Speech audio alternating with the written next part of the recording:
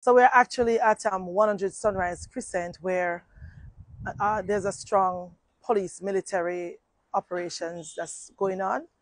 So far, they have seized 3 illegal firearms, to include 1 rifle and 2 semi-automatic pistol and a number of assorted rounds of ammunition. This operation started sometime after 5. It's a planned intelligence-driven operation.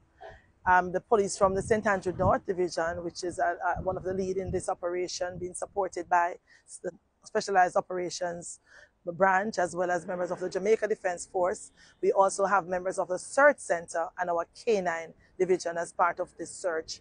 So this operation is in response to some incidents of robbery and shooting, etc., in the general Sunrise, 100 Lane, and some Chancery Street area in recent times, where they are targeting some individuals. So far, they have taken a number of persons in custody, some of whom are already persons of interest in previous crimes committed in the space, as well as some persons who are likely to be suspects. We know that of the persons taken into custody, at least one of them will be charged for illegal possession of firearm and other offenses under the Firearm Act, because the gun was found in his actual possession, one of the weapons seized. So that person is now being processed at the Constant Spring Criminal Investigation Department.